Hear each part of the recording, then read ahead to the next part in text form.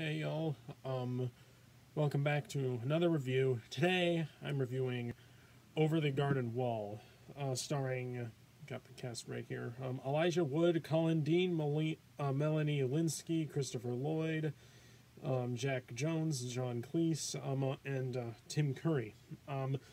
So basically this is actually more of a mini-series than an actual movie, but each episode's 11 minutes long, so there are 11 to 10 to 11 episodes, which all equal up to about an hour 47 minutes. Basically, the concept is these two brothers are lost, and well, they're lost in this very strange woods. They're basically just trying to get back home. Alright, so I've heard nothing but amazing things about this. A lot of people are saying how great it was, and you know, and I tend to watch stuff that people say are good. Alright, let's get into what I liked. What I liked about this miniseries is actually obviously the animation is really good. It's very vibrant, colorful, smooth, very expressive. It's really good. It has that, early Cartoon Network vibe that this show aired on. The pacing, not slow at all. It's very fast-paced. I like some of the concepts. It's a very interesting concept. I will say that there is an investing story in here. One, the show never gets boring either. Obviously, it's a show for kids. I don't think they're going to go all like slow like other TV shows I've seen. Some TV shows I've seen get very slow that are for a mature audience. And this one's obviously not. But yeah, that's good. Voice acting is very strong. Has a lot of good actors. Elijah Wood, Christopher Lloyd, John Cleese, Tim Curry, all great actors. I don't think I've seen much of what everyone else has done. At least to my current recollection. But the voice acting is all very strong. The only thing I could hear and think is that this is early Frodo, because it's Lord of the Rings. Elijah Wood's in this. So, I really liked some of the creepy parts of this. Like there are some elements of this show that do get very mildly horror-like, and I appreciated it. There's this really creepy character. He's like the Beast is what he's called. He's like a shaded silhouette with like antlers and such. He's creepy. It kind of reminded me of some sort of mythical folklore creature or something like that. Yeah. I like the villain. He's very good. I like the villain. I like his creepy voice. My favorite character is probably Christopher Lloyd's character. He had the most depth. What else? Alright. That's really all I liked about this. Let's get into my negatives.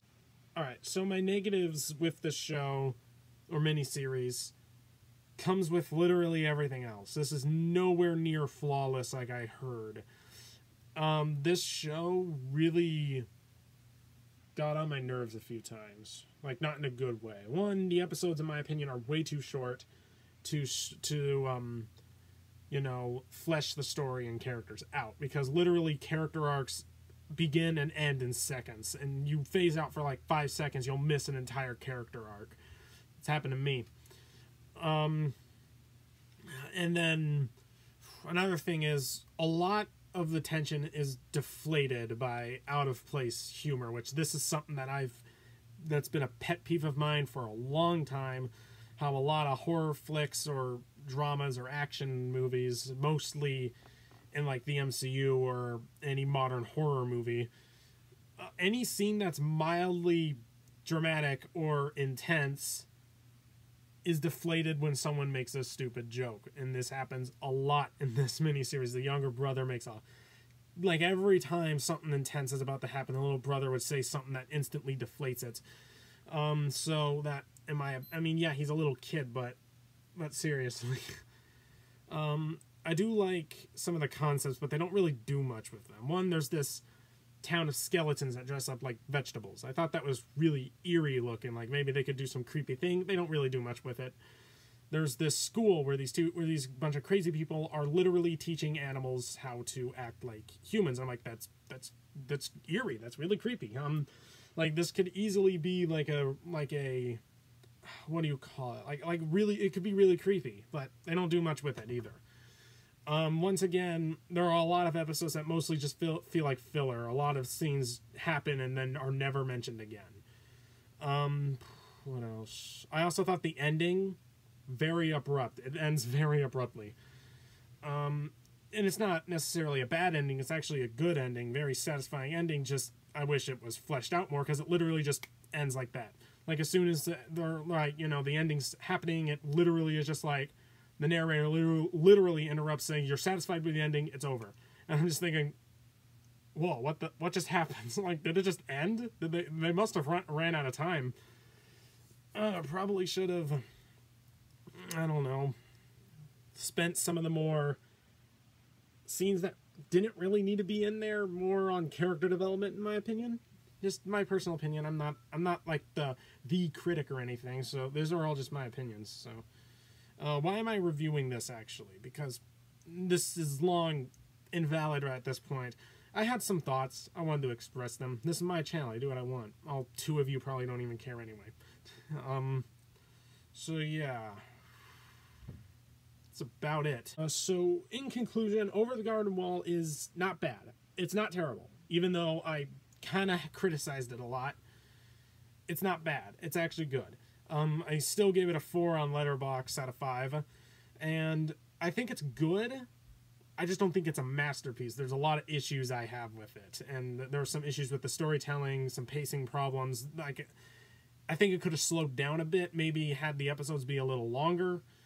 But it's well written, it's well animated, well voice acted. The storytelling's okay, is pretty good, and it's a little sloppy in some parts. The final episode's really good. At least I think it was the final episode. Some of these literally blend together because of how short they are. So yeah, if you want to see it, go on ahead. Wasn't much of a fan of the musical numbers. This is a semi-musical. Like, there are some episodes with a song in it, but it's not like La La Land or anything.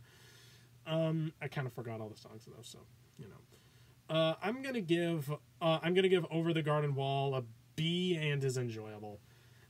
So if you've seen Over the Garden Wall, what did you think of it? I'm probably gonna get a lot of flack for not giving this an A+, but I didn't think it was that great. I thought it was good. I just didn't think it was a flawless masterpiece like many claim it to be. Especially with how high the ratings are on Letterboxd. It literally, and IMDb, it literally has higher ratings than most TV shows I've seen. So yeah, if you like this, give it a like.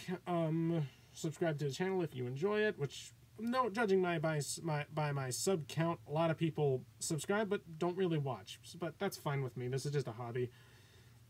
Yeah, so hope you enjoyed. See you next time.